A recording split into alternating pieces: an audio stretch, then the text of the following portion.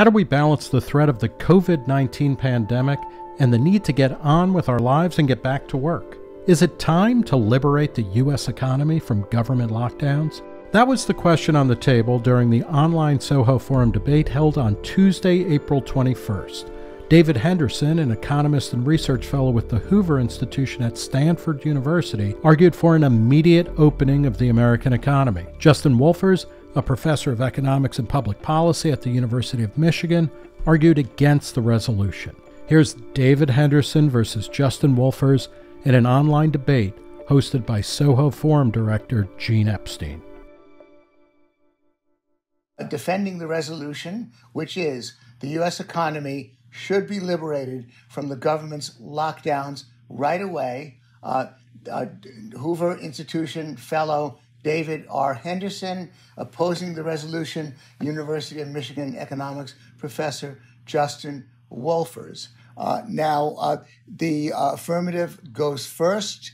The negative is going to be the cleanup hitter.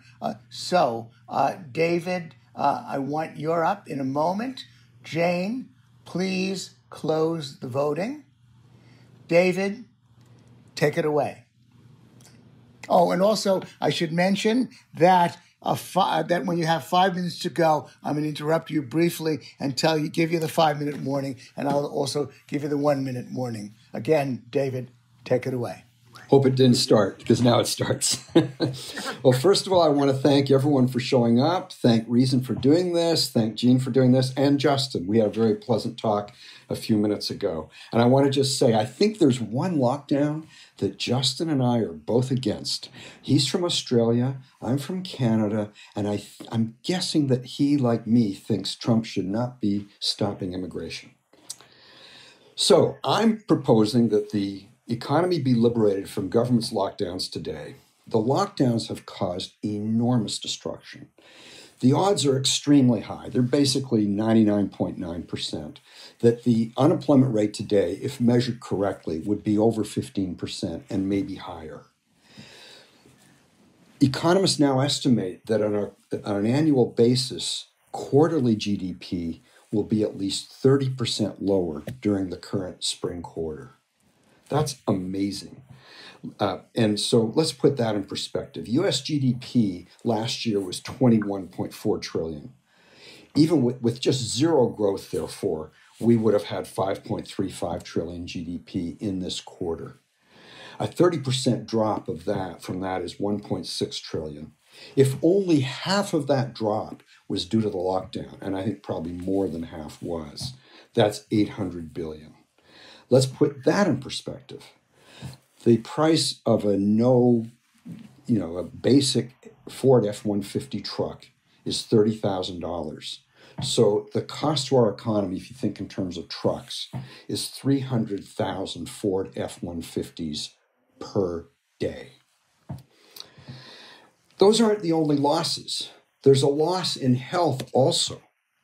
A new story in yesterday's print edition of the Wall Street Journal noted that state governments have ordered medical providers and patients to delay so-called non-essential procedures. We're not just talking plastic surgery here. It includes hip and knee replacements, mastectomies, and preventive screenings. Interestingly, this has resulted in furloughs of healthcare workers and might result, in fact, in bankruptcies of some hospitals, which is kind of ironic. Those are some of the economic and health losses. There's also a huge loss in our economic freedom.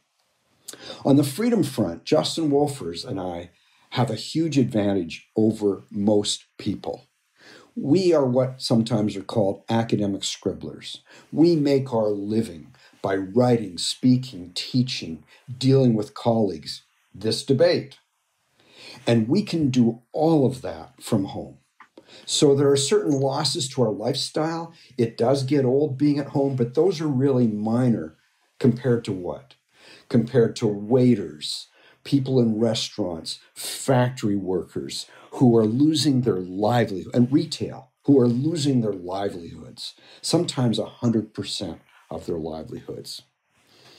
Classical liberals and libertarians, and I'm in that category, have often been charged with not caring about the working class. Well, that charge never stood up to scrutiny, but it's especially not applicable now. We who defend the right of people to make a living are the strongest allies of the working class. And why did these lockdowns happen? Well, started with Donald Trump declaring a national emergency and then over 80% of state governments imposing lockdowns. Was this because government officials at various levels knew what would happen, had good information about how bad this would be? No. Indeed, early on, some of those same government officials really minimized it. At a January 17th press conference, Dr. Nancy Messonnier of the Centers for Disease Control stated, quote, "Based on the information that CDC has today, we believe the current risk from this virus to the general public is low. For a family sitting around the dinner table tonight, this is not something that they generally need to worry about." Similarly, politicians were badly uninformed when it mattered.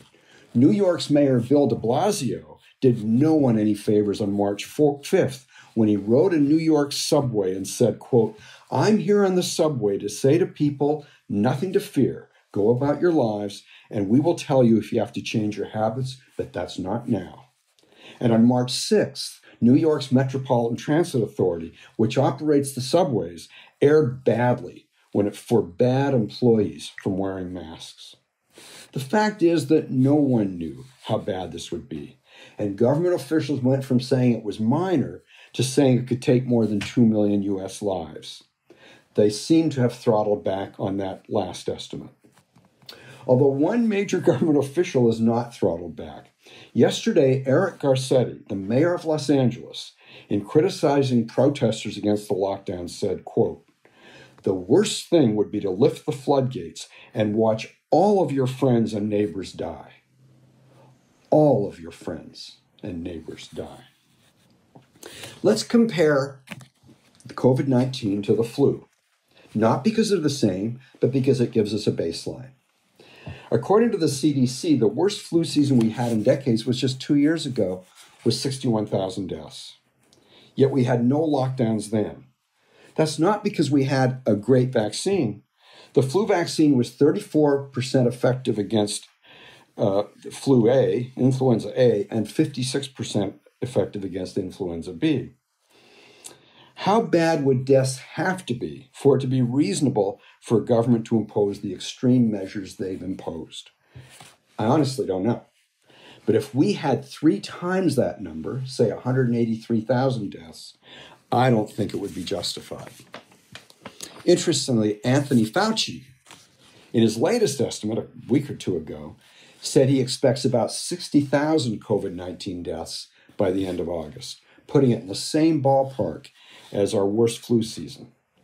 Of course, some of that reduction is due to the lockdown, but some, and possibly a large part of it, is due to our private voluntary activity. And that brings me to a key distinction we need to make, which is the distinction between social distancing and lockdowns. People sometimes equate them. They're very different. They're related, but they're very different. Many of us were social distancing well before the lockdowns. Look at the NBA. They canceled, or they delayed their season, and now it's likely to be canceled at least a week, maybe a week and a half before most lockdowns. NCAA followed quickly and just decided not to have March Madness in basketball. The NHL, from which I'm from Canada, so that's a very, very fond of that, basically ended the hockey season. That was all before these lockdowns. That's important for 2 reasons. First, it shows people were taking this very seriously. Second, it shows that the flattening of the COVID curve that has clearly taken place cannot all be attributed to the lockdowns. Economist Tyler Cowen argues that Utah Jazz basketball player Rudy Gobert, by getting and publicizing COVID-19, indirectly saved thousands of lives. Tyler doesn't have good evidence for that, but it's plausible. The good news is that if we end the lockdowns, people who want to shelter in place will be free to do so, as they've always been. No one is making them come out, or at least no one should make them come out. Take the elderly, among whom are my wife and I. We are at the greatest risk. Of the U.S. deaths that CDC attributed to COVID-19 up until yesterday, 78% were of people aged 65 and more. The vast majority of people in that age range are not working outside the home. So it's relatively easier for us to stay in our homes and not get the disease. Be careful, though, in thinking that sheltering in place is the right idea. People in nursing homes are sheltering in place almost by definition. But in some countries, including my native Canada, over half the COVID-19 deaths are linked to care homes, which is another word for nursing homes. That's according to the LSE, London School of Economics study. Also, I want to point out that in a labor market, there are what's called compensating differentials. People who take risks get paid for those risks. And in fact, that's what's behind many economists' estimates today of what's called the value of a statistical life. And so they get paid to take risks. That gives employers an incentive to care about safety because they can cut their wage bill by doing so. And I just want to point out an example from last weekend's Wall Street Journal. Quote, Smithfield, Tyson, Cargill, JBS, and other meat companies over the past month have offered bonus pay to processing plant employees, and in some cases are installing barriers between meat cutting stations on processing lines. Is that perfect? No, because the employees just think about their own safety. But the point is, it's a substantial improvement from the case if we didn't have that. Will the market outcome be perfect? Of course not. But let's compare the imperfect market outcome with the imperfect government outcome. To show that the state governments improved the situation with their lockdowns, we would have to be able to show that the additional safety produced was quite large relative to costs. We know the costs were huge. What we don't know is the additional benefits. We can't just assume that the flattening of the curve is due to the lockdowns.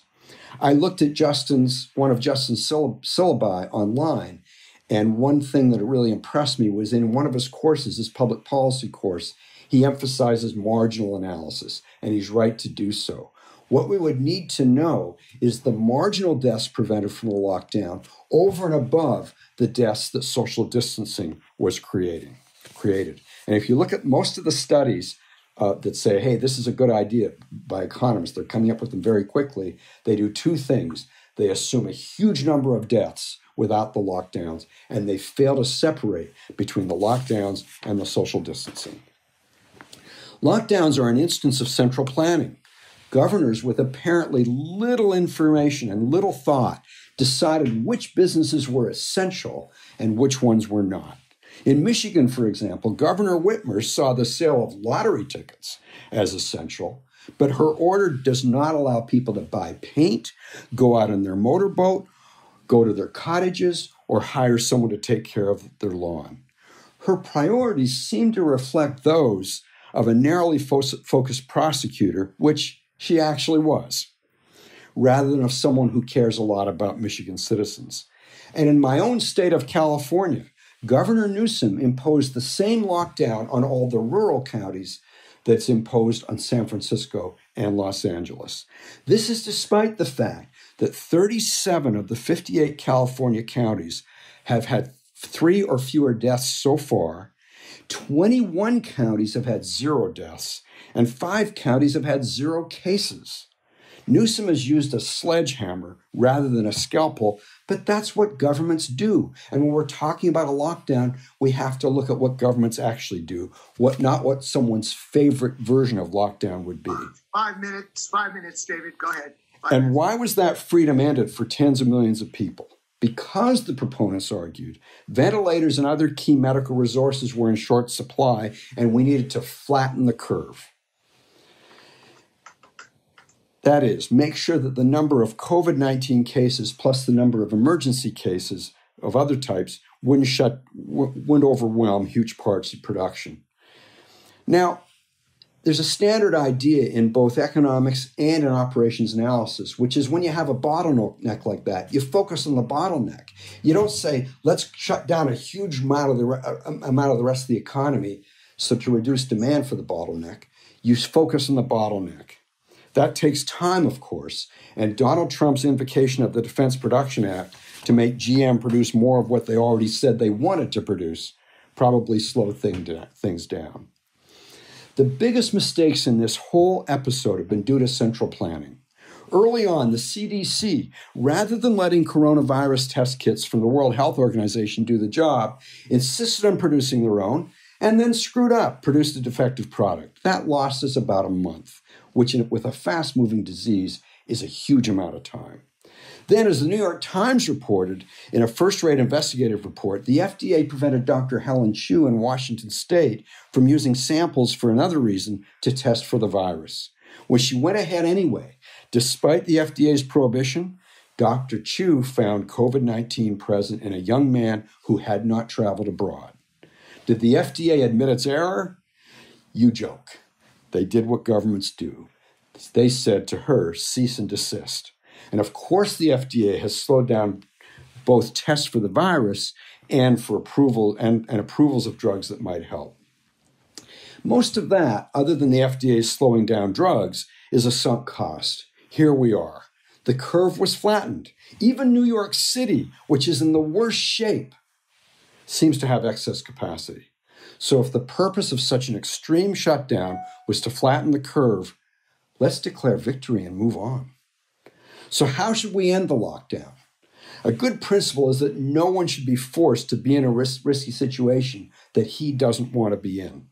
Does ending the lockdown involve opening schools again? Yes. Some parents and their children may be afraid, but they should be allowed to act on that fear. That means compulsory schooling should end. Parents who keep their age 18 children out of school should not be charged with a crime, as they sometimes are now. Let the parents choose whether to put their kids and themselves indirectly at risk. I think ending compulsion is a long-run excellent idea. Many people listening to this might disagree with me. I think it's a great short-run deregulation. Will there be COVID-19 deaths if the lockdowns are ended immediately? Absolutely. Will there be more deaths than if the lockdowns were not ended immediately? Probably. But that won't be enough to pronounce that ending the lockdowns was a bad idea. The reason is there are trade-offs between deaths and other parts of economic well-being. And especially given how badly state governments and the federal government have handled the situation, we should be free to act on our own information and make our own trade-offs. Do we have perfect information? No one does. Partly because of my age, I'm 69. I talked to a number of friends in the 65 to 75 age range. A few of them are quite afraid of the virus. They've told me that even if the lockdown ends, they're going to be careful. It's perfect timing. They're going to be careful about going out, and that's how it should be. Scott Sumner, one of my co-bloggers at EconLog, recently made the point that many people seem to exaggerate their risk. Let them act on that exaggeration, which they should be free to do. Lockdowns are incredibly expensive financially, medically, and for our economic freedom. Lockdowns have undoubtedly reduced some deaths, but voluntary action gets a good chunk of the credit. The government's making one mistake after another. And yet through all this, we flattened the curve. Let's let the American people who've been socially distancing, who've been washing their hands, my hands are raw, and doing all those things, let's let them act on their own good sense the way the vast majority of them are now. I'll close with this. Let's end the lockdowns, and let's end them now. Thank you, David. That was perfectly within your time. And Justin, you have the same amount of time to oppose the resolution. Take it away, Justin. No, Justin, no. It wouldn't be Zoom. It wouldn't be Zoom if I didn't forget to unmute myself. So. Okay, go ahead. nicely done. Go ahead, Justin. Thank you, Gene. And thanks, David, for kicking things off, I think, so constructively. Let me tell you where I'm coming from. I'm an economist. I'm not a card-carrying libertarian, although some of my best friends are. And, you know, so I think for me this counts as an away game. But I'm going to have my best crack anyway.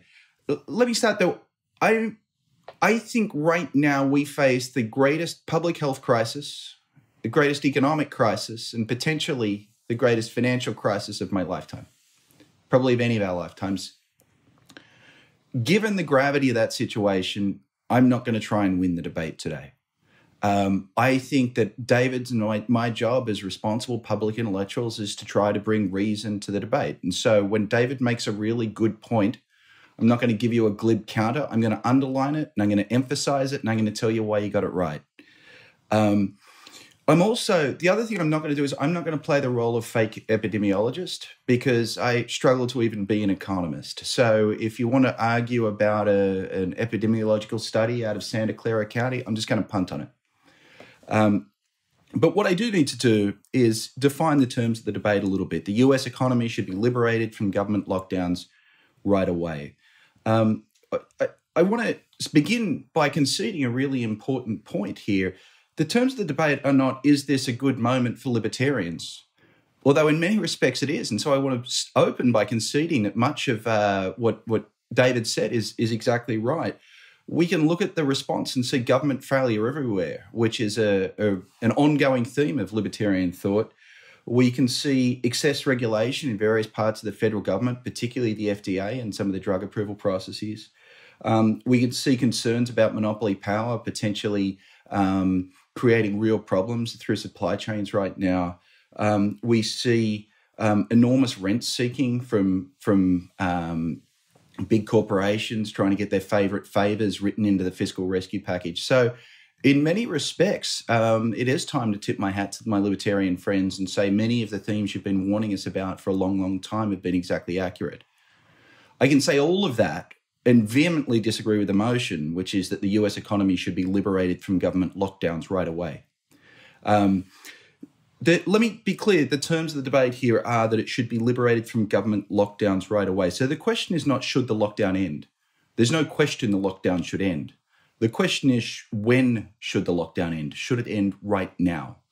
Now, I was invited to give to this debate, I think it was maybe 10 days ago. And actually, the longer time goes on, the stronger David's case is going to be, because eventually these lockdowns are going to have to end because the public health threats will be smaller and the benefits of the lockdown will no longer exceed the costs. But as of today, I feel pretty confident on my side of the debate.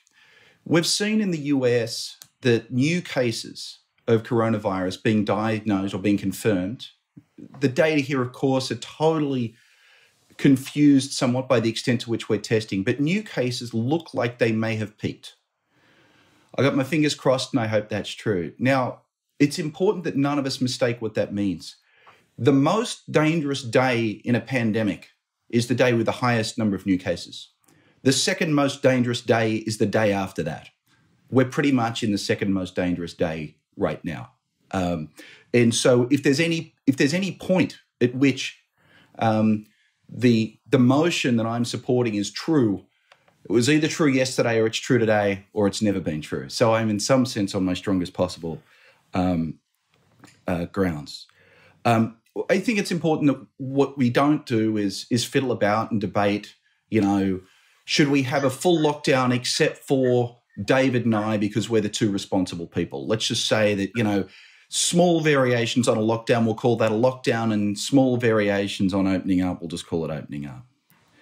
So the thing that David missed, and so, what I want to do now is I just want to go ahead and make, 6 key points. And the first is the one word David didn't say once, and as a fellow economist, he knows better than this. He didn't say the word externalities. The whole question here is one of externalities. That's economics jargon for when I take actions that harm others, if I don't take others into account, then I'll do too much of that, right? Externalities are the reason that we might want to regulate the extent to which factories can pollute the environment. If not, factories will pollute as much as they want and the rest of us have to breathe in the smog. The externalities here are far greater and far more serious. If I walk down to the local park and sneeze near 3 or 4 other people, I might kill them. That's an externality. The basic economic logic is if people are not forced to pay for the costs of the damage they do to others, they'll do too much damage. And so what we want to do is we want to fix that externality. And the question is how to fix that externality. An economics textbook, I just wrote one, will tell you that with an externality, you might want to tax it away. A tax, of course, would be a great idea. For global warming, we could have a carbon tax. But how do we tax social interactions that might cause others to die? That's almost impossible. We might want, the standard libertarian argument is let's invoke the Coase theorem and allow people to make a bunch of side bargains so that they don't do bad things to each other. But how do other people at the park bribe me to not turn up to the park to potentially infect them? The Coase theorem clearly doesn't apply here as it doesn't with so many other issues. And so I totally agree that a shutdown is a very blunt instrument, and under most circumstances, few economists would be in favour of it. It turns out that the nature of this externality is one that's very, very difficult to tame using our alternative and otherwise better tools. And that's why for much of what we need to do, it's going to be some form of regulatory solution. Either we prevent people from various forms of social interaction or we don't. I'm arguing we should. David's arguing we shouldn't. So that's the logic, and I really think that's the terms upon which the debate should proceed. You either think the externality is large and it's very difficult to tame it using alternative instruments, or you argue that the externality is somehow being internalized through some magic which no one has yet explained to me. So then the question is the externality large enough to justify using this very sharp form of government intervention? And so, what I think we should do, what I would do as an economist, is a very simple form of cost-benefit analysis. So the first question is, and I'm going to do the absolute roughest back of the envelope, but that's so that we can all follow at home.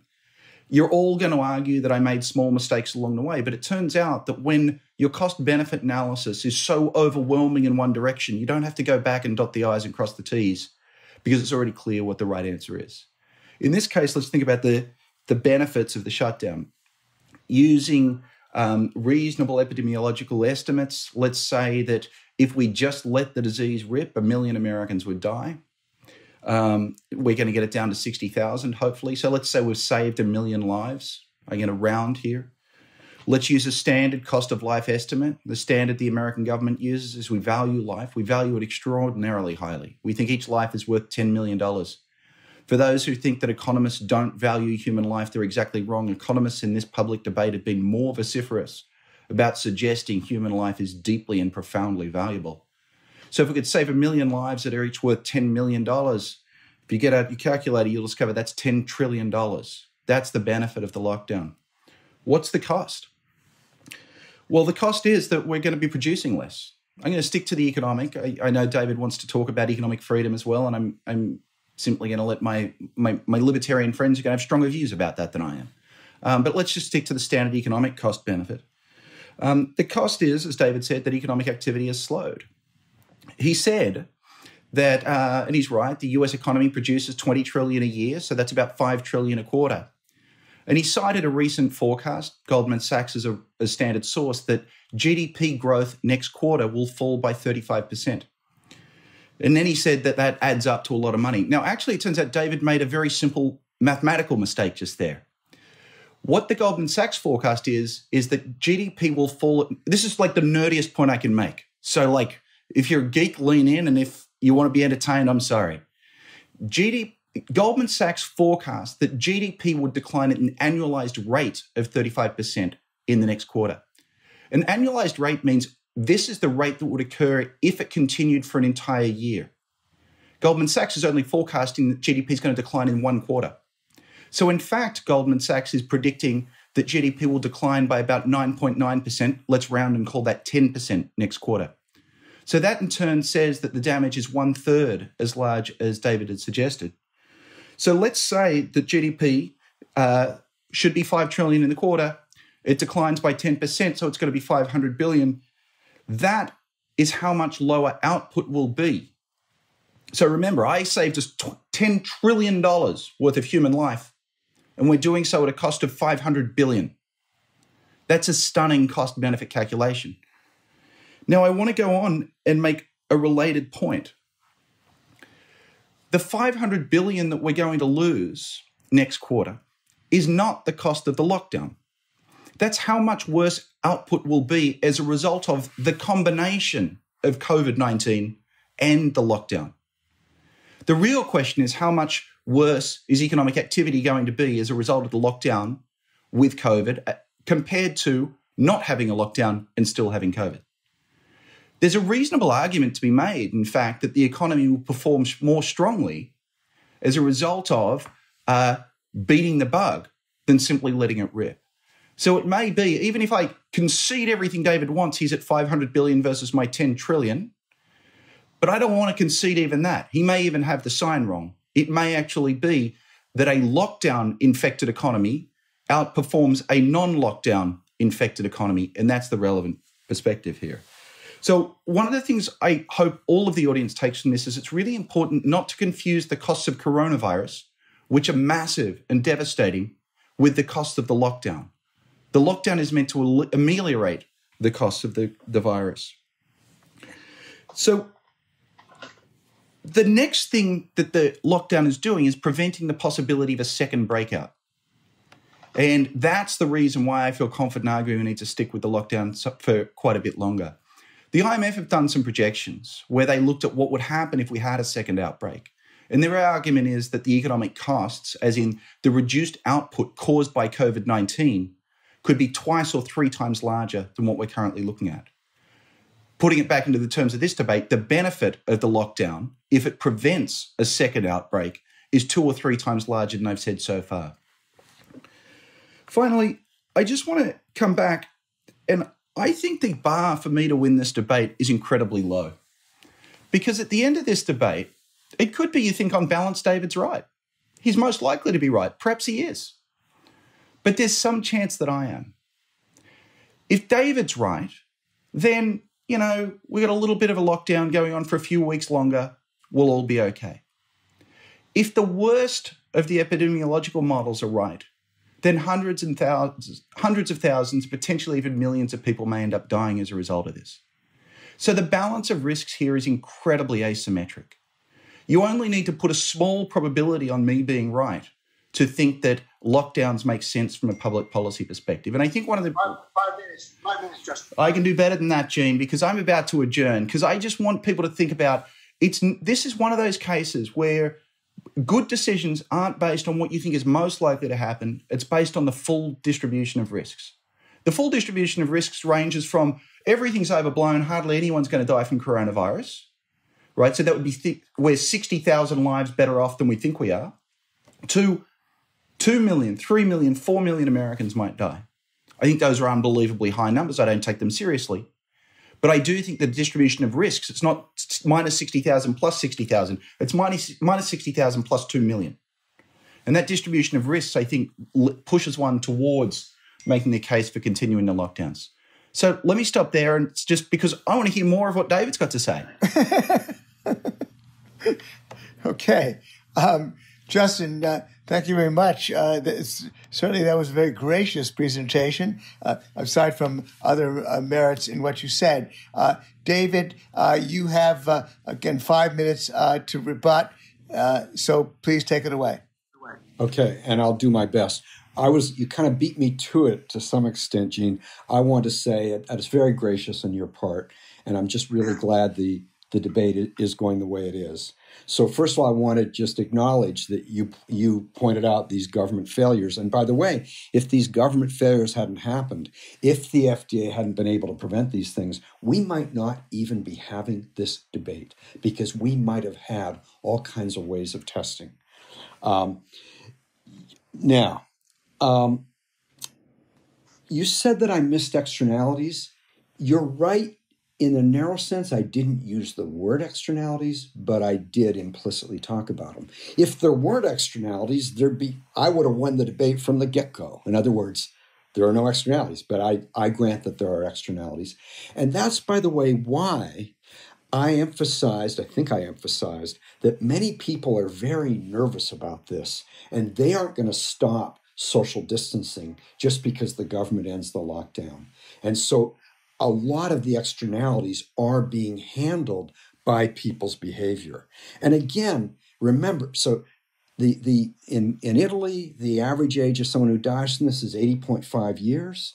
In the United States, 78% of the people who've died from this so far are over age 65. So that's why I emphasize the people most at risk can stay indoors. And so that solves a lot of it. You're right, the Coase theorem, I'm not going to go there. The Coase theorem is not relevant for a bunch of reasons. We're talking tens of millions of people. We're talking we don't even know who has it. And one reason we don't even know who has it is because, of course, the government has held up these tests. Now to the cost-benefit analysis. I think that's our biggest difference. Justin talked about 1 million Americans potentially dying. I simply think that's unrealistic. And if you look, the way those numbers have come down is a result of two things. Social distancing, which I'm in favor of and practicing, as is Justin, and lockdowns, which I'm against. And we've got to separate those out. The value of life, that's a standard thing we've used. And by the way, that's a thinking on the margin thing, as I mentioned. What's the marginal impact of the lockdown? The value of life, that's a number I've used. I taught cost-benefit analysis for about 20 years at the Naval Postgraduate School. I've actually been led to question that, and let me tell you why. Luigi Zangales had a piece last month in which he said he had a high number, 7 million people might be killed. And he said with a $9 million value of life, that's 3 years of GDP. And I started thinking about that and saying, does that make sense? Would it make sense to cut down 3 years of GDP to save 7 million lives when cutting down 3 years of GDP is probably going to lead to the loss of 50 million lives? And there's a big overlap between the 50 million and the 7 million. So it's a reductio ad absurdum. And I think for these kinds of numbers, we have to take that seriously.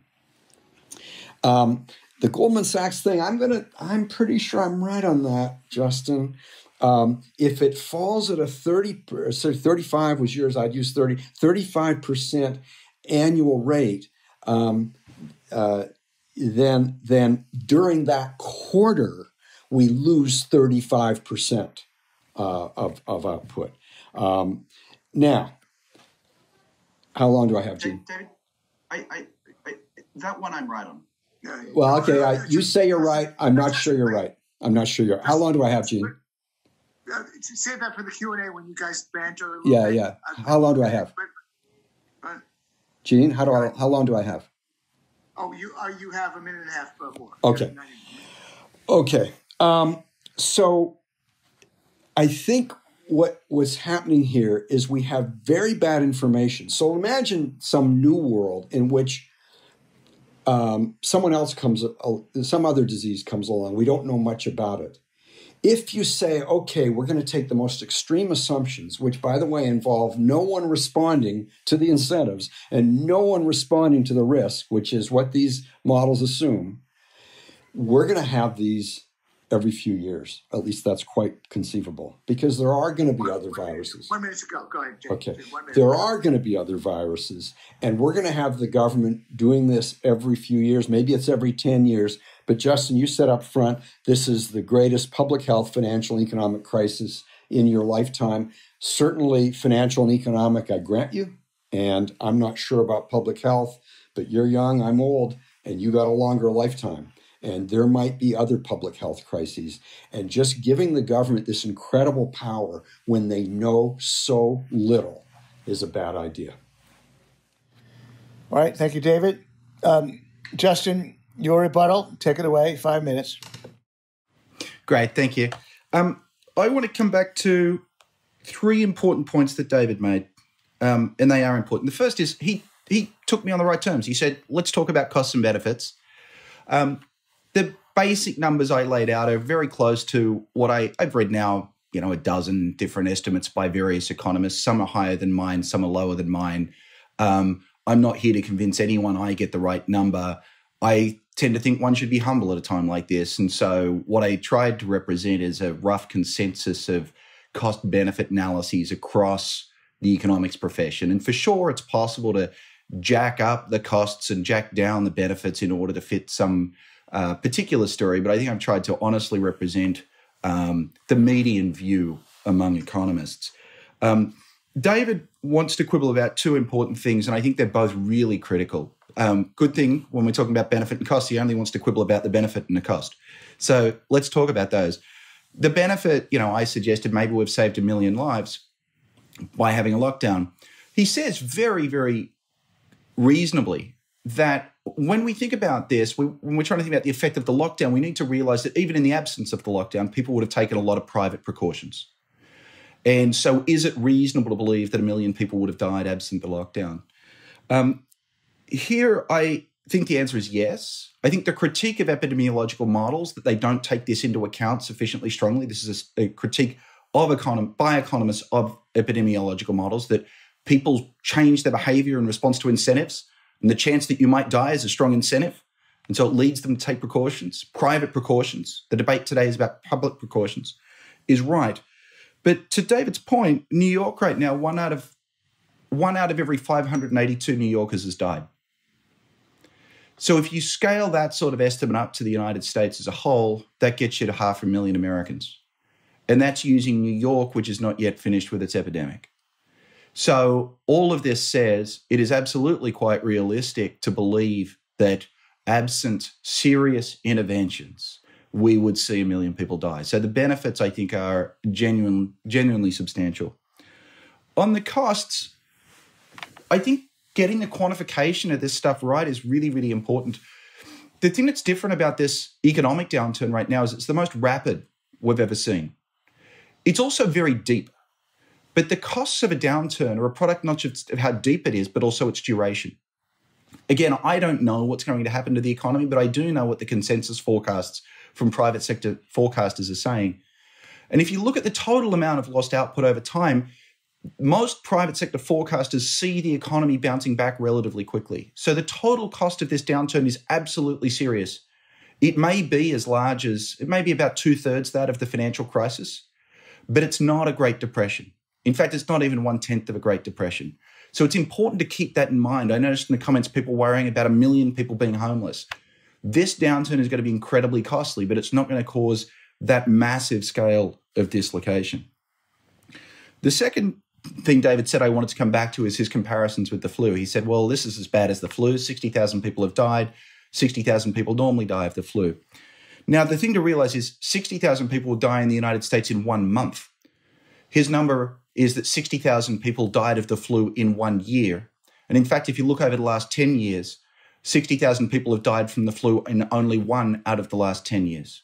In fact, already COVID-19 looks to be 4 to 5 times more deadly than the flu is on average. But it doesn't matter, because actually David's point's really good. It's really helpful for my case, because he's saying, look, the flu kills so many people. Do you know a really good way of preventing the flu spreading and killing lots of people? Having a shutdown. So we're not just going to save lives because we prevent the spread of COVID. We're going to save more lives because we prevent the spread of the flu as well. So David's point here goes my way. The final thing he says, and I think this is absolutely critical, which is we need to distinguish between the cost of a shutdown, a lockdown, versus social distancing. And he's right. What does a lockdown do? Well, before the lockdown, 90% of us were social distancing. So what the lockdown does is it makes 10% more people socially distant. These are the people who didn't care much about their own lives before. Presumably they didn't care much about others. These may well be the super spreaders. These may be the people we really, really need to cut down on. But even if that's not true, if even without the government lockdown, we do 90% of this distancing and 90% of us would stay at home, what that says is that the benefits of the lockdown are only 10% as large, but so are the costs of the lockdown. So David's point, I can concede it entirely. It's an important one. What it says is this entire debate about whether to have lockdowns, if in the absence of a lockdown we'd have a 90% lockdown, then it's like all he's saying is the present debate that he and I are having is only 10% as important as he and I used to think it was. But if he's going to use this 10% to knock down the costs of the benefits of the lockdown, he does need to use the 10% to knock down the costs in equal measure. Look, he said no one should be forced to confront risks that they don't actually choose. And I agree with that. And that sounds like a libertarian principle. But I'm not going to be able to go to a public park, a shopping centre, a school without confronting risks unless we can beat the bug, unless we can eliminate it. And that's what the lockdowns are all about. Thank you. Thank you, Justin. We now move to the Q&A portion of the evening. And at any time, one debater or the other is free to ask the other debater a question. David, do you have a question for Justin? Justin, do you have a question for David? That's your option at the moment. Go ahead. I do. Yeah, go ahead. Justin, you said at one point that this might just be a few weeks longer. Where's your cutoff? What do you look for in order to say, yes, let's end the lockdown? What would you have to see? So I'm going to live up to my promise earlier of not being a bad public health official. So I don't have a 4-point plan. I do think that, I would want, the obvious one that everyone agrees on, I think, is we need to make sure that the hospital system is not overwhelmed. That's the whole flatten the curve logic. I think we want to go a step further. We want to feel quite confident that the rate of transmission, what the epidemiologists call R, is substantially less than 1 and likely to be sustainably so. So R is if I get COVID, how many other people will get it as a result of me? And if that number's more than 1, then we go into this exponential-like growth where millions get it, millions die. So I want to see R substantially below 1, and I want I want public health officials to be able to assure me that a move to private actions, social distancing, is going to keep R below 1, because otherwise we're going to move straight back into this and we're going to have a second cycle. Is that responsive though, mate? I think it is. Can I ask a follow-up? Oh, yes. Okay, so look at South Dakota, which doesn't have a lockdown. It's had 7 deaths so far. What would you say? So I'd just like you to, I don't have a really good formulated question, but think about South Dakota. Are they doing it badly? And I think you would have to say yes. But if you do, if so, why? If not, why not? So I will answer your question, but I'm going to do it in a roundabout way. I'm going to say the most painful words an Australian has ever said. Look at New Zealand. What's the word? Look at New Zealand. Oh, look. Within a couple of weeks, there'll be no cases in New Zealand. 0. New Zealand had the most dramatic lockdown, I think, pretty much of any country. They've got the advantage of being an island, and so it's easy to prevent it getting back in. And so for larger island economies, this seems like an incredibly useful way forward. So, David, your question was about South Dakota. So this is a case where, when you've got incredibly low population density, it may be that the natural transmission rate is very, very low. This is sort of like why I began the debate saying, if your argument is, we should have lockdowns nearly everywhere, but not in South Dakota, we're not really disagreeing much, are we?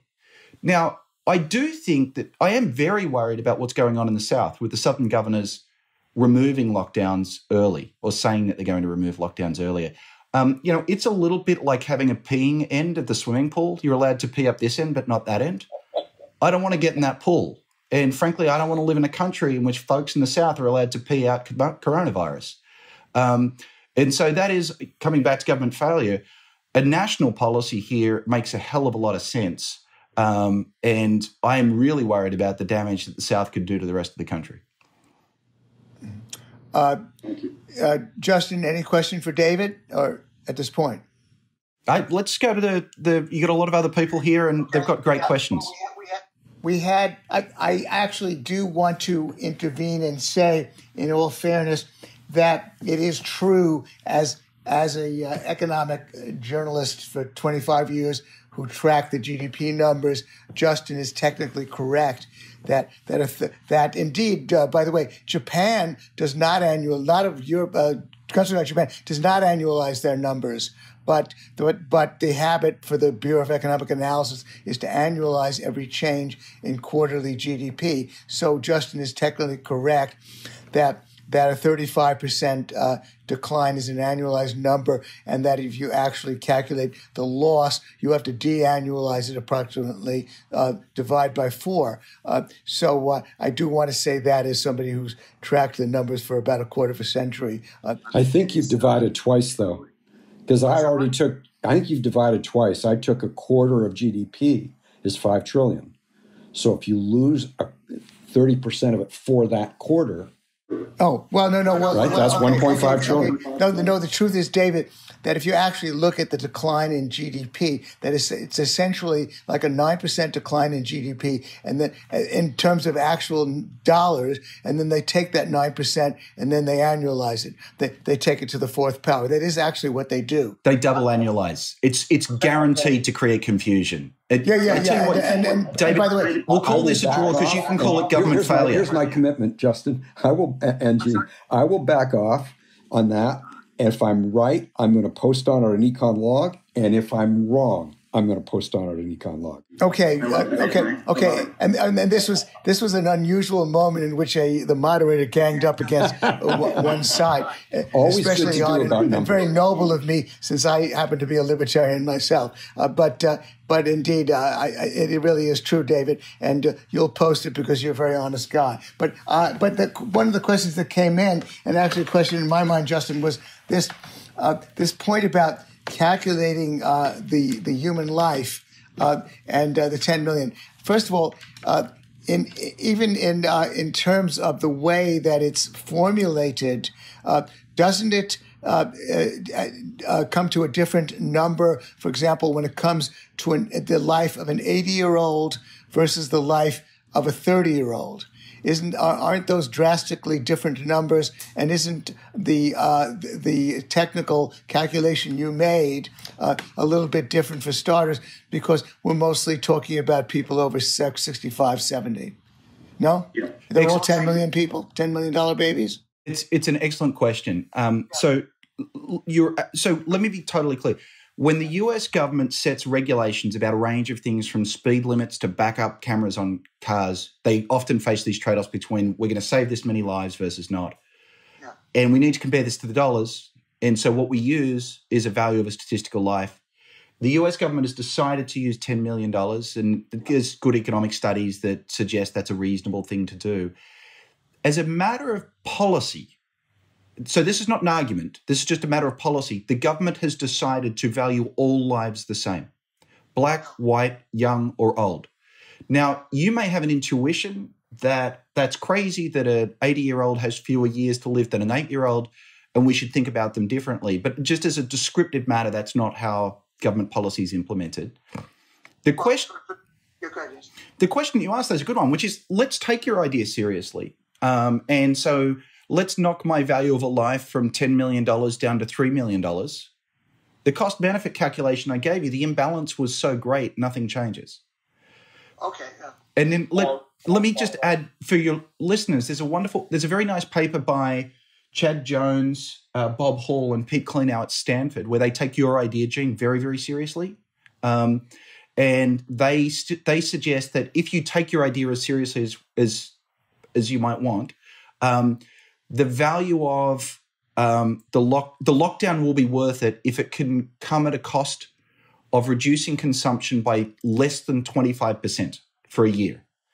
I think it's going to end up being less than 25%. You could make an economic argument it's going to be greater than that. So it is going to get a lot closer. Actually, do you have a comment on that, David? Yeah, just again, the key number, though, we're actually in the same range roughly with the value of life. Although, as I said, with the Luigi Zangales thing, it may be a little nervous about how wide a range we can do that in. But I think the key number is 1 million, which I think is unrealistic. I don't know, I'm trying to follow the rules, and Justin is a very great guy at this, and so can I just make a statement without asking a question? Do it. Or maybe let him, Gene. I can pose it as a question. So let's say you could require everyone who goes out where they're around other people to have a really good mask and to have really good gloves. Isn't that like a fraction of the cost of what's going on. And would that do it for you? And is it a matter of not trusting people because they get in the business and they rip all that stuff off? Or I'd just like to understand how you think about that. Yeah, so here I think we're really close to agreeing, which is there's a bad externality. Our usual market-based mechanisms for getting rid of the externality don't work. So we need a heavy-handed regulation. Yours is a very heavy-handed regulation from a libertarian perspective, which is you would force everyone to wear his mask and gloves. And if you could prevent, if those masks were sufficiently rigorous that you could guarantee me that, I'm not going to kill anyone when I go to the local park, we've solved the externality. Okay. And that's not a lockdown. Just notice that's not a lockdown. Right. So it's heavy regulation. Absolutely. I want to solve the externality. I want to solve it in the cheapest way possible. I can't do it through the market, so I'm going to use heavy-handed regulation. It would offend libertarian sensibilities in normal times. But among the menu of regulations, let's choose the lowest cost one. You got me, brother. Wait, I'm sorry. What's the last thing you said, Justin? You said about... I said you've got me. He wins.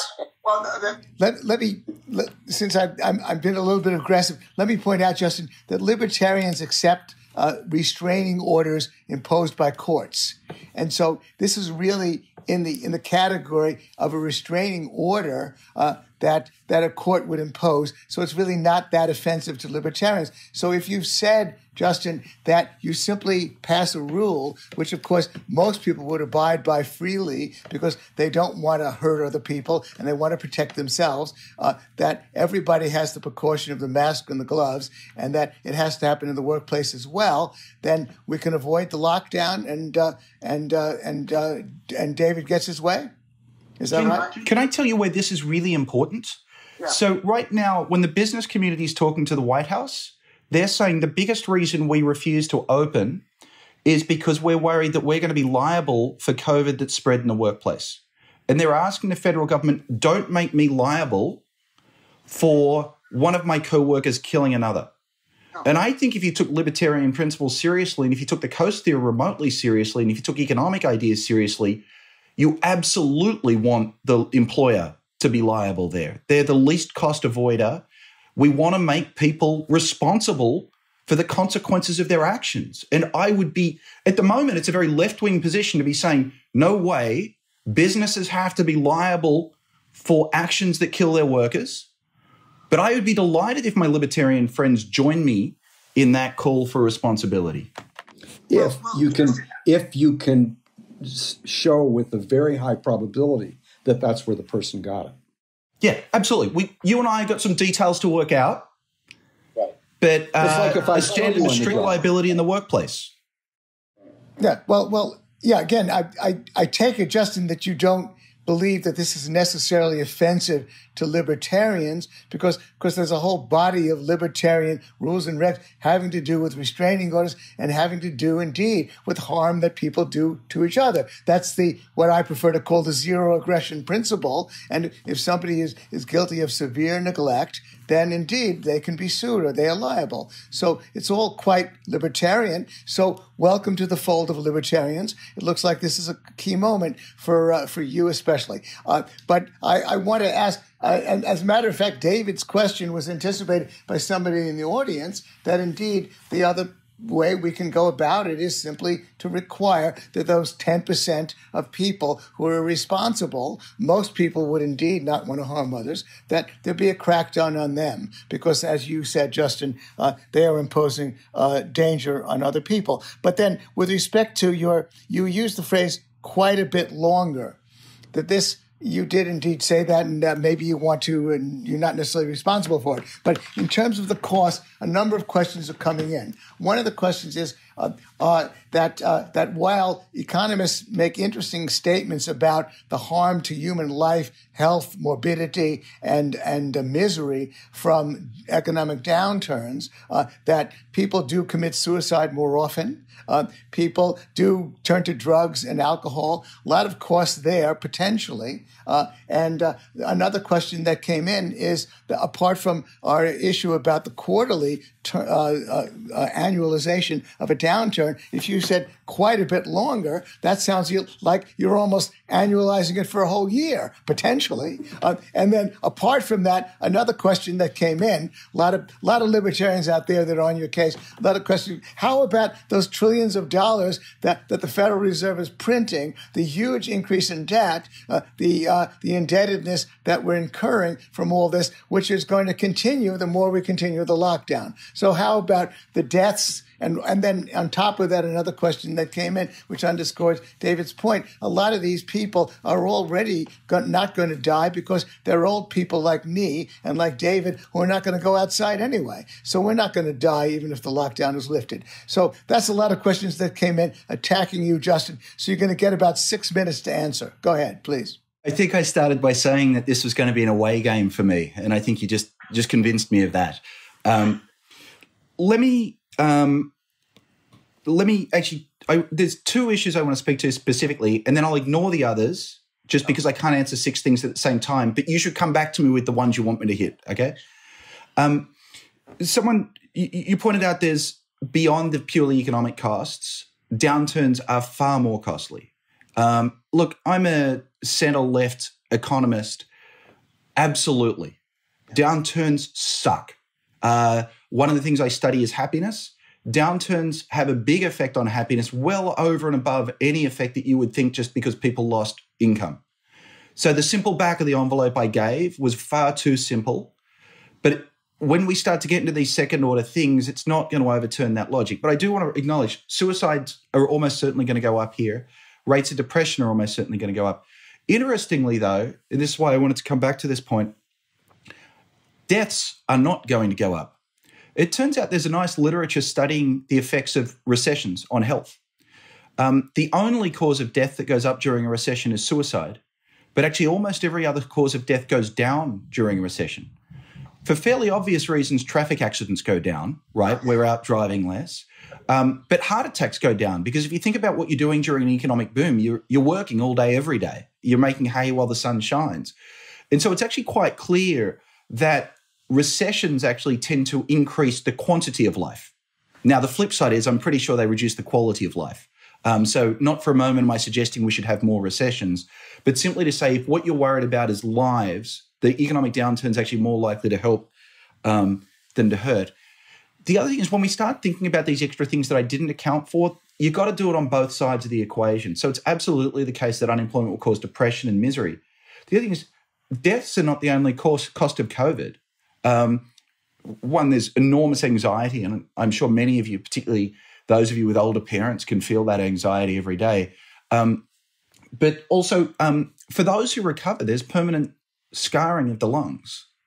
And actually, the number of people who recover is so much larger than the number of people who die that you don't have to put a very high price on how valuable is it to avoid permanent scarring of the lungs to think there are even larger health benefits from avoiding more broader spread of COVID.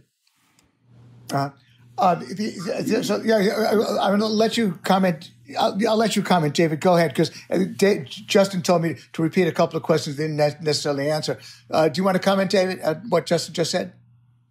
Well, actually, no, I think I kind of agree. I just want to go back, though, to the point about employer liability. I like the idea of employer liability when the employer does something that could be known in advance to cause a problem. I'm not, look, why are we even having this debate? Because we don't know. It's this invisible thing. It's out there. We can't necessarily test people for it. And we keep hearing it's asymptomatic, and that's a big part of it. So people come to work. The employer takes their temperature. Disneyland said if they're going to go back in business, they're going to take people's temperature. And they do all those things, and it turns out someone got it. So I don't think employer liability necessarily gets you very far, and it can be a big setup. And now let's be realistic about juries. It's not like juries are looking at the value of a life and saying, oh, this person lost this many quality life years. You'll see people with very sketchy evidence giving someone $150 million. When I wake up in the middle of the night and can't sleep, I see these ads on TV all the time. And so employer liability isn't this great solution. Do you want to comment, Justin, or yeah? Look, David's right. We know enough about how tort law works, to know that the way it works in our textbooks is not the way it always works in our lives. I still think allowing the employer not to be liable at all, and the employer allowing customers to come through and infect me and setting up workplaces is actually a really, really bad idea. Gene, you asked earlier about taking this a step further, saying instead of banning people, if I go to the local park and I infect other people, then I should be liable for that. And as an economist, I love that idea. It's the Coase theorem again. It internalizes the externality. It would potentially solve everything. The problem with it is twofold. One, if you catch COVID at the local playground, you don't know who you got it from. And two, the defendants have small pockets. The nice thing about employer liability is you've got defendants with deep pockets and big incentives to avoid those expensive harms.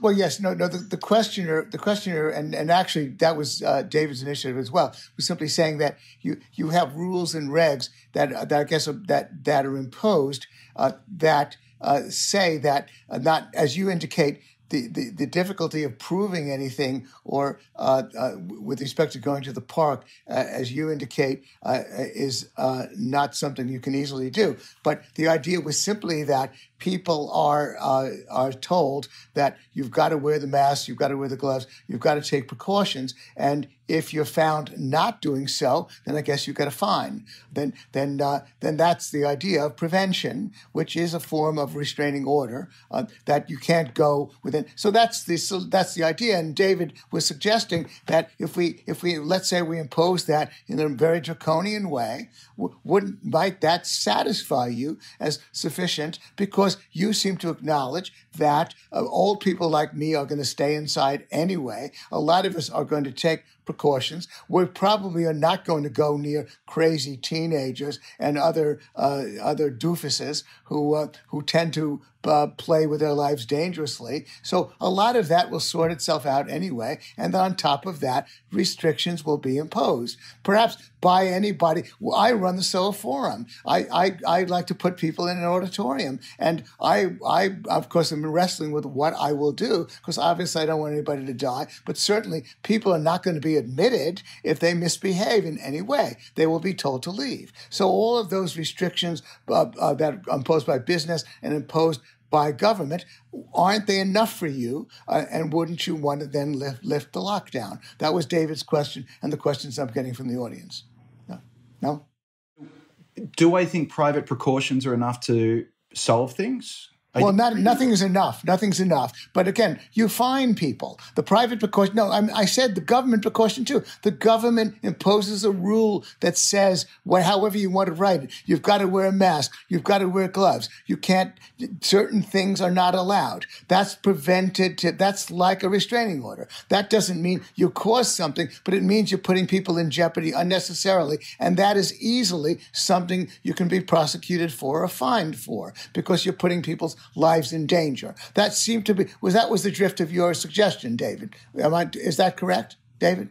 Yeah, actually, I noticed I'm mostly paying attention to what people are saying. Every once in a while, I'm looking at the chat. This is kind of new to me, but I did notice Mark Bonner had, I think that's how you say it, Mark Bahner had a kind of an idea, which is you look for reasonable precautions. If the employer took reasonable precautions, he's bulletproof, and I think that's kind of reasonable.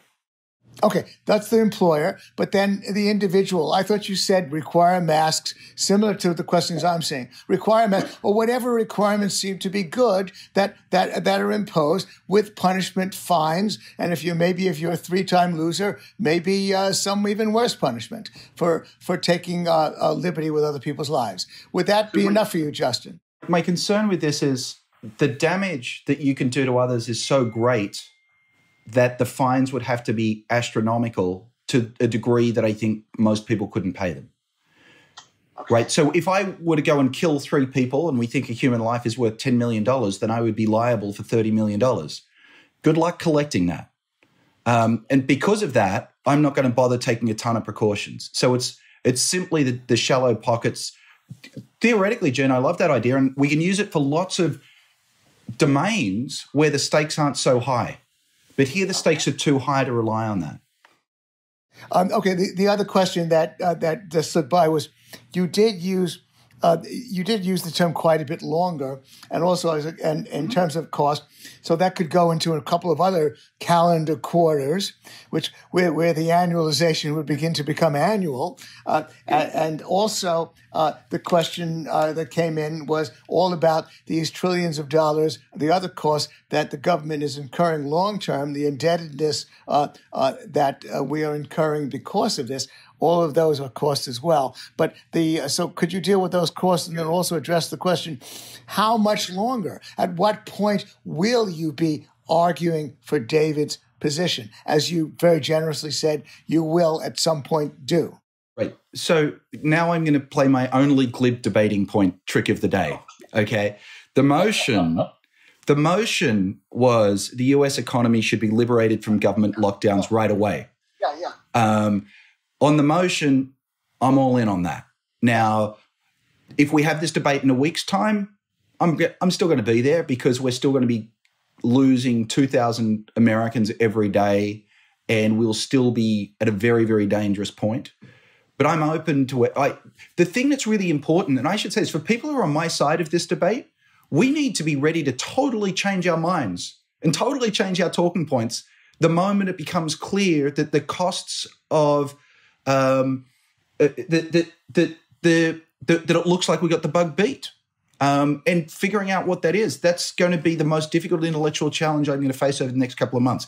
None of that, particularly answers your question. But I feel very comfortable with the situation for at least a couple more weeks, and then I'd want to look at the evidence. And if we had clear evidence of reduced transmission below 1 and some experiments from other countries or particular states showing that private social isolation was sufficient to keep us beating the bug, then I'd jump on. But at the moment, there was a very good question one of your colleagues asked, someone in the audience asked, no, I'm sorry, I can't see it on my screen right now, which was, look, it's all so, in fact, it was Andrew. No, it wasn't Andrew. It was Frank Gambino. He says, there are so many variables and so many unknown numbers that any central planning seems more absurd than usual. I got to say, I'm pretty confident this is a bug that could go out and kill a shit ton of us. I don't want to go laissez-faire against a virus. Laissez-faire seems exactly the wrong answer for a virus. If you think about all of the uncertainties are bounded from the best possible outcome is, we're going to stop dying tomorrow. The worst possible outcome is we've got another couple of million people in the line. And so if you think about these uncertainties move you towards excessive action, the sorts of action you would think on average will be excessive, because we're worried about those states of nature where, in fact, things really do turn out much worse than we currently expect. I see. Any comment from you, David, on that? Well, again, I think the difference is that Justin is way overstating the deaths. Do I know that? No, but he doesn't either. And I just... So let's agree that we don't know and write down a probability distribution, which you have to concede. Yeah, write down a probability distribution about the number of deaths, and you have to concede. But remember Frank Knight's distinction between risk and uncertainty. This is uncertainty. We don't know a probability distribution. What are you going to do then? I say we open up and see what happens. I say we do that in your community, not mine. We're there. We're there. In fact, let me point out, can I point out something about my community? I brought this along. I live in Monterey County, 434,000 people. We have a guy named Edward Marino. He's the health guy who basically persuaded the Board of Supervisors to do the lockdown in Monterey County. He presented last week. Here's what he said. He said that his data show that the county should have about 9,000 cases now and 300 hospitalizations at this point last week. What have they actually counted? 108 cases and 22 people who needed to be hospitalized. So he was off by an order of magnitude. Did that change him at all?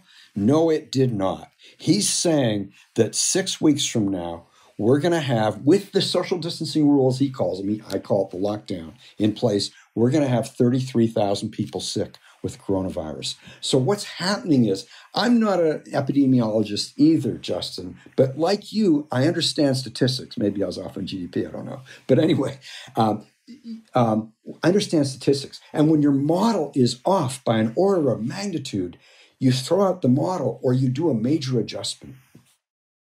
So if you work with these models and any of these epidemiologic models, the problem is that the moment you let the bug out, you can get exponential growth in the number of cases, or exponential-ish, to be technical. The implication of that is that the errors, even if you believe fully in the models, you talk to the models and you say, what is your error range, will also be literally orders of magnitude. So I want to be clear with everyone. The best possible guide we have to the future of the coronavirus could get the number of zeros wrong. That's absolutely true. But, I might have been an economist too long. I don't know what to do without a model. We got to make decisions about the future. We got to make decisions. On that note, we actually are out of time for the Q&A, and then you're going to get your 7.5 minutes of summation, and Justin, and you have your 7.5 minutes coming up in a moment, David. So please take it away with your summation. Okay, I don't think I'm going to use 7.5 because we've covered the territory. That's the max. Yeah, so let me just, let's do this. Let me say where I think we are and where the big differences are. And one thing that I want to correct about something Justin said. Where we are is that the government failed massively, and that same government and same bunches of governments that failed massively, Justin trusts to do the right thing now. And notice what, I want to go back to Eric Garcetti, the mayor of LA. I mean, he actually said, let me get the quote again. He actually said, the worst thing would be to lift the floodgates and watch all of your friends and neighbors die. All of your friends and neighbors. That's crazy. And so if he's trying to scare people that way, that's not helping anything. That's just, trying to make people panic. On the value of life, I don't think Justin, and not that you should, because I just stated this an hour ago and it's new to me, but I don't think we can just use that 10 million when if we are talking a huge number of lives. And I think the Luigi Zangala's reductio ad absurdum shows it. If it's really 10 million, and he says you would have saved 7 million lives, then that's 3 years of GDP. So if your model is telling you that you should cut GDP to zero for 3 years, knowing it'll kill 50 million people instead of 7 million people, there's something badly wrong with your model. I want to also get to a point that I left unanswered because it wasn't my turn, and that was when Justin made the point about the 90% and the 10%. If 90% of us are kind of doing everything right, socially distancing, wearing masks when we go out, all that thing. And I don't know if it's 90, but it's a large percent. It's way over half, I'm positive.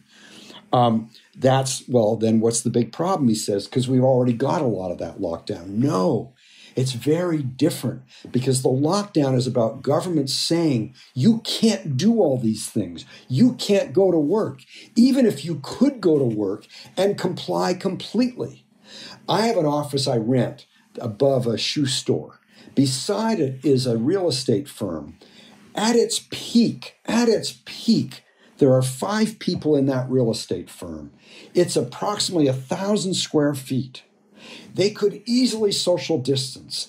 If they tried to have that firm open, the cops would be by and shut them down. So that's why you really do need to distinguish between social distancing and lockdowns. They aren't the same. Lockdowns are this big hammer, this big blunt hammer.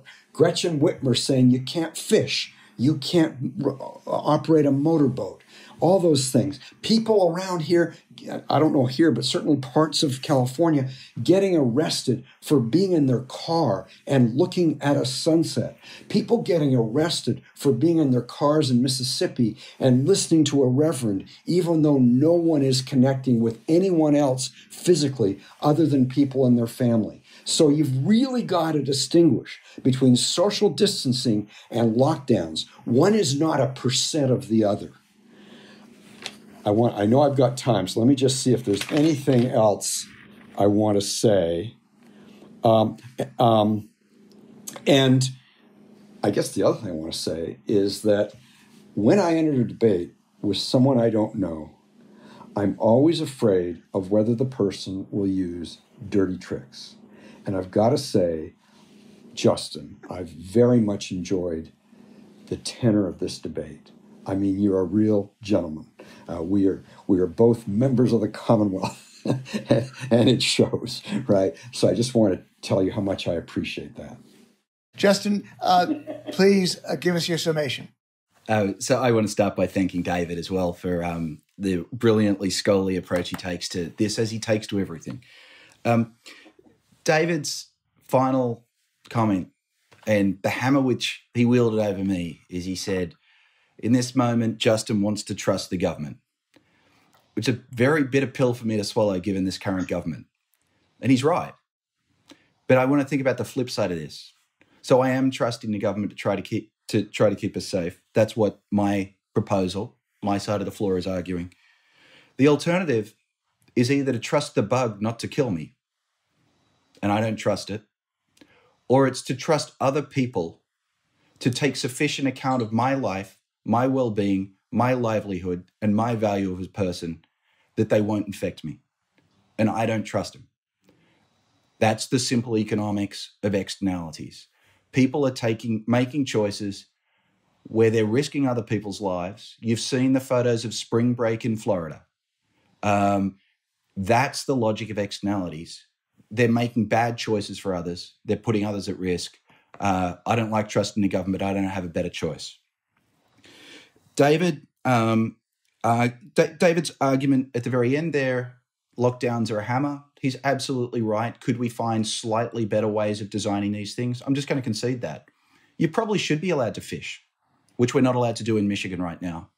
But by jingo, I'm glad that most workplaces are closed. I'm glad that schools are closed. And I'm glad that nursing homes are well protected. So could we design a better lockdown? I totally agree. If the alternative, though, remember the motion was to liberate us from lockdowns. The alternative of no lockdown is something that I worry a lot about.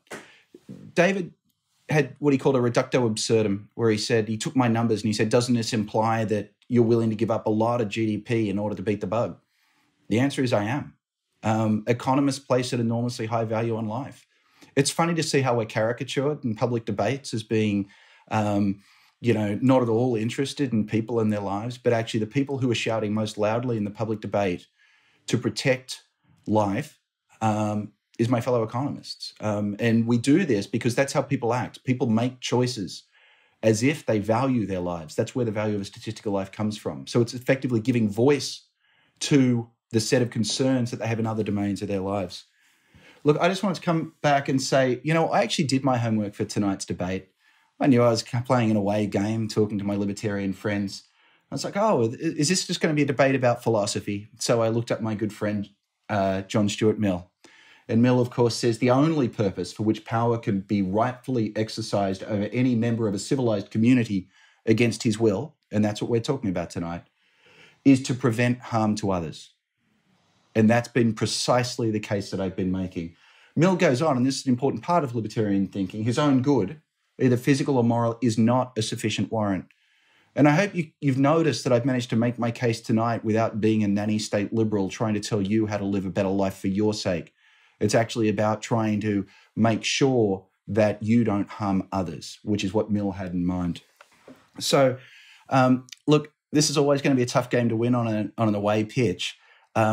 So I hope I might have persuaded some of you, or as David would say, at the margin. But if not, I think there's a really important role for libertarians moving forward. This is a period in which we've seen the most rapid change in the role of government in our lives. It's not a government that plays by the usual rules. And there are going to be many, many rules and regulations, special favours dealt out, which my libertarian friends, I think, are going to play a really, really important role in speaking up and making sure that our government doesn't undermine our civil liberties, that it doesn't do too many favours to special interests and the like. And I think it is a really important time for each of you to be really involved in the policy debate, and we're going to find common ground on lots of these issues going forward. Okay. Thank you to you both for a clash of ideas that shed a lot of light and very little heat, because you guys obviously like each other. And it was indeed a very civil debate, which is what we like at the Soho Forum. And as Justin said, it is a marginal issue with respect to voting. You know how Oxford-style voting works. It's a before and after situation. Whoever moves the vote in his favor wins the Tootsie Roll. And so in that sense, the votes you get in your favor initially count against you. It's the marginal achievement that matters. And I ask all of those in the audience listening to vote now, because we are going to open the final voting for those people. But this is going to be released on Friday on video and on audio, and a lot of other people who voted initially are then going to be able to watch it. They will then vote over the next few days, and next Tuesday, about a week from today, we're going to award the Tootsie Roll to the winner. But that's just part of the game. Meanwhile, we did have a very interesting clash of ideas. I thank you both, and thanks for watching. We will certainly have more online debates like these, but I hope to see you all at our physical space at the Subculture Theater in the not-too-distant future. Good evening.